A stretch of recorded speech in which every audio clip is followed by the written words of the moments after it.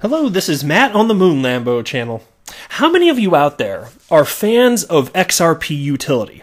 That is to say, how many of you love the idea of XRP actually being used in the real world for something more than just speculating and hodling? Everybody like that? Raise your hand if so.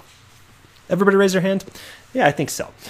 Well, there's a new platform that is being released where you can see the title on the screen. You can sell your music for XRP. Now, this piece was written up by a Ripple director named Craig DeWitt, and this project I had cited in the past. It's been in the news, at least a couple times over the last month and a half or so, whatever the timeline is, something to that effect. And so we got a new article today from Daily Hodl on this, and it's titled "Ripple Director of Product Launches XRP Entertainment Marketplace for Music." Now, to be clear, before I even dig in any further, this is important for anyone that's an XRP holder. All of these projects out there that have anything relating to utility, people actually using the cryptocurrency XRP, this is important to us as holders. You can imagine the effects of supply and demand that successful platforms will have on XRP. This matters. And so, not that every single project out there related around XRP, especially in such early days, not that all of them are going to get traction, or not that all of them necessarily are even good ideas. Maybe you don't know until you got the benefit of hindsight, but some of them will get traction. And so I love highlighting all this stuff, and it's just amazing. There is no other cryptocurrency out in the world that is being positioned to be used for so many real-world things, to solve so many real-world problems. And thanks to its low cost for transactions and tremendous speed, low power consumption, all these things, from a technological perspective, it's a perfect candidate for stuff like this. So I'm going to run through this article. And also, what's been in the news a lot lately is the Bank of America. I had a video about them yesterday, and I'm not going to do a rehash of that. But there's a new piece here titled "Bank of America Cites Ripple's Cross-Border Solution as Example of Innovation." So I just want to briefly touch on that. It's different than what I put out yesterday, but it's just been fascinating to me that Bank of America has just been all over the place and all over my Twitter feed. But before we go any further, ladies and gentlemen, boys and girls, if you would please ever so delicately tap that like button. It helps with the YouTube algorithm. You don't have to do it, but if you're willing to, just know that you have my endless gratitude. And also, it is advisable that you subscribe to the Moon Lambo channel, because if you don't, I'm not going to say something bad is going to happen to you, but there might be fire and brimstones in your future. Just saying. I'm just, as a friend, just trying to help you out there. All right, let's dig in here now. Ripple's director of product is rolling out a new digital marketplace that will allow musicians to sell their songs online for XRP, called X Songs. And by the way, anytime there's an X in front of it, I assume that I'm not going to know how to enunciate this. I don't know what the is. Am I just supposed to say it like songs as if the X isn't there, but they're just doing it for stylistic reasons? Or do I say X Songs? Nobody freaking knows. I'm just going to say X Songs for now.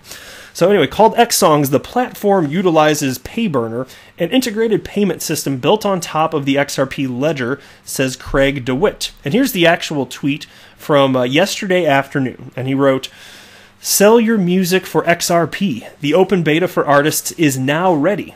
The front-end buying experience will be coming in a few weeks." And then the article continues. "There's no fee to upload or post songs, and musicians will receive 100% of the revenue from their sales through peer-to-peer XRP payments." Now look, even without knowing more technical aspects as to how the platform is being built out, this type of thing without cryptocurrencies and distributed ledger technology, quite simply, was not possible. There's too many middlemen, there's too much centralization resulting in overhead. It simply was not possible. And there's nothing else, there's no other cryptocurrency that I'm aware of anyway, being positioned to do anything remotely similar to this. So things like this, again, it'd be fun to fast forward in the future and see if it pans out. I hope it does. But stuff like this matters. People trying things, this matters. And thankfully for us as XRP holders, XRP is the one that's most aptly suited for things like this. Anyway, the marketplace won't support legacy payment methods and allows creators to set their own price. Indeed, so that means leave your United States dollars at home, or if you don't use United States dollars, whatever stupid fiat currency you got in your wallet, you leave that at home. Ain't no good here. DeWitt says the short-term goal of the platform is not to make money, but to create a thriving product that increases the usability of XRP. Now, guys, look at this. It's like so many keywords in one sentence. Usability, XRP, thriving, Wait, yeah, the was in there. Okay, yeah. So the also keywords. I'm telling you. So here's a quote now. If you can build a product that drives significant value to the market, monetization will not be a problem. Uber loses money on every ride they give, but they've built something incredibly valuable. Now that I had not heard. Anyway, the project is currently in beta for the uploading/publishing side of the marketplace, which includes a wallet and the ability to manage music. And here's another quote. Once we've gotten enough music uploaded and finished building the front-end marketplace, we'll turn on the purchasing side of X songs. This will be the front end to allow anyone to buy songs. And then that wraps up by stating, that'll likely happen in a few weeks after the publishing build-up phase concludes, according to the Ripple executive. I don't know about you, but I think this is neat stuff. Like, it's just the fact that we have the opportunity just to be in the world of cryptocurrency at such nascent stages. I know fine, it's been around 10 years, but eventually it's going to be 10, 20, 30 years in the future, and people are going to look back and be like, oh man, I wish I had known about it back then. And that's how I feel. And so, of course, I want to be clear, none of what I'm saying here is financial advice whatsoever. No financial background, just a happy, enthusiastic member of the XRP community. But I couldn't be happier to be here. And I always look forward to seeing how things unfold. It's been fun, despite the bear market. I know the negative price action. Okay, maybe that part's not so fun, but even some see that as a buying opportunity. All right, next, here's a tweet from Money is XRP, who tagged me and wrote this. If crypto goes through 3-year cycles, I'm not upset about that. Just gives me more time to accumulate. People are talking about Bitcoin being down. I got in 2.5 years ago. It was under 1K at that point. Still up 7 times that at this point. Just wish I got XRP instead. And then again, tagged me there. So shout out to you, Money is XRP. And I can sympathize with that. Because obviously at that point, I mean, look, I wish I had gotten in even earlier. I got in towards the end of 2017 into crypto. And my gosh, if I could have just found out about this in like January, that would have been super duper. Because once I found out about all this, I got into XRP literally 1 week after I first invested in cryptocurrency using Coinbase. Literally one week later, I purchased my first cryptocurrency that wasn't listed on Coinbase, and it was XRP.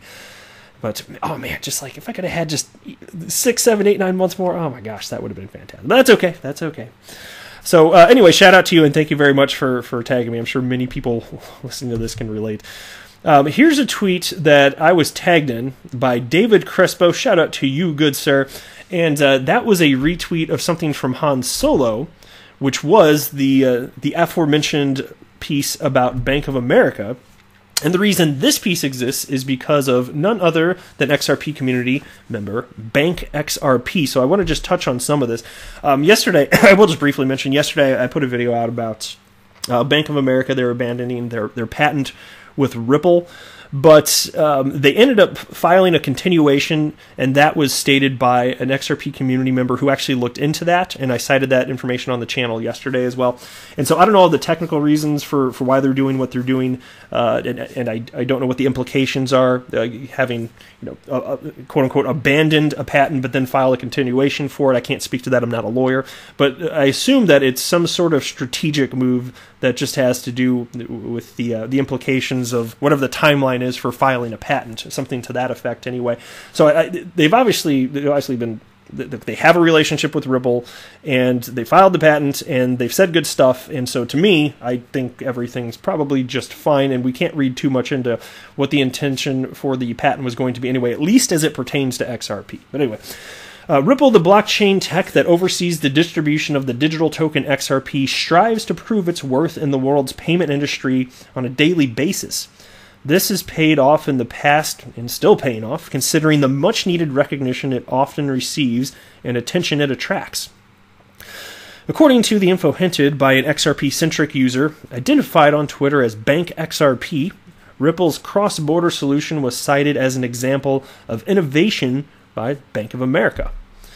The recognition caught little attention when this material went live around September 2019. The material that was made available in PDF included other innovations besides Ripple's effort to foster cross-border payment. And it is interesting that sometimes there will be news and it's hot. You can just tell. Like if you're on Twitter and you're part of the XRP community, you just scroll through and you can see what the hot new thing is that everybody's talking about on any given day. And it's interesting to me that on occasion it could be a piece of news that well, it wasn't in the news, so you can't even call it news, but a piece of information that was created months prior that became news, and that's fascinating to me.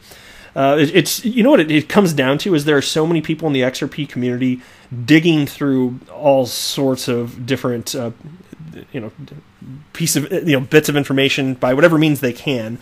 And then just inevitably, when something interesting is found, it's shared, and then that's when Twitter feed explode with that information, which is cool stuff here. And so here's the actual tweet from Bank XRP.